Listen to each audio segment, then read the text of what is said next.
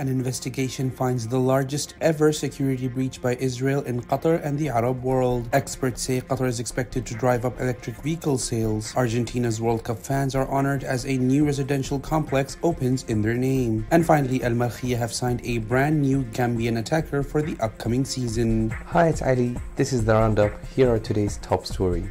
An open-source intelligence platform has unveiled a damning investigation highlighting a major security breach by Israel. In its probe, Eekad said Israel used two digital investment companies registered in the UAE to target and hack devices of Arab users. The investigative unit traced its findings back by investment companies eVest and Mr. Market Pro, all of which appeared on YouTube, Twitter, and Facebook. It said the ads implanted advanced programs that are difficult to detect and collect information from the compromised device. For the entire report, head over to our website. Now, analysts say while Qatar's passenger electric vehicles remain nascent, there is an expectation of strong growth and adoption in the next 7 years. They said they expect an average annual sales growth of around 48% year-on-year between 2024 and 2032. The figures come just a week after Qatar unveiled its first ever electric vehicle brand, Vim. A new neighborhood project has been announced in Qatar, and it is aptly named in honor of the vibrant Argentine World Cup football fans. The new residential area is a fully integrated city project for workers in Al-Wakra.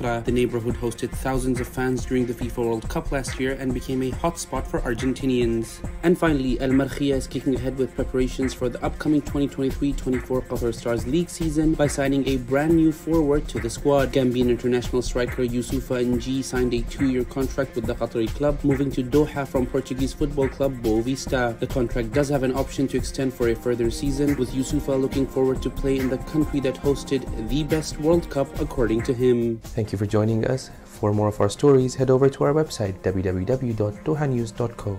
Have a great day.